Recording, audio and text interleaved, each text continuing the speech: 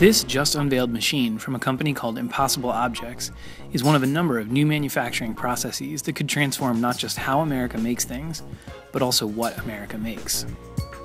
The machine is a kind of 3D printer, only it makes objects out of carbon fiber or other composites. This is a prototype, but the eventual goal is 3D printed objects that are as strong and light as aluminum, yet as cheap and quick to produce as those made out of plastic. Carbon fiber has long been used to build everything from airplanes to race cars, but it is expensive and difficult to work with. The hope is that by creating 3D printers that can produce virtually any object with carbon fiber, it will find new applications as well as make its way into existing products.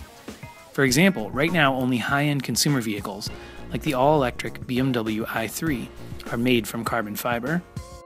Unlike traditional 3D printers, Impossible Objects machine works by printing each layer of plastic on a separate sheet of carbon fiber or another fabric such as Kevlar, polyester, or silk.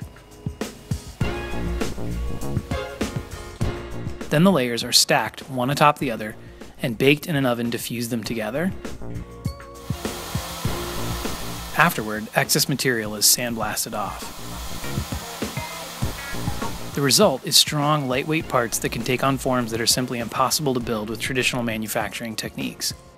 In addition, Impossible Objects founder Robert Swartz says that eventually he thinks the process can be scaled up until it can compete with traditional plastics manufacturing.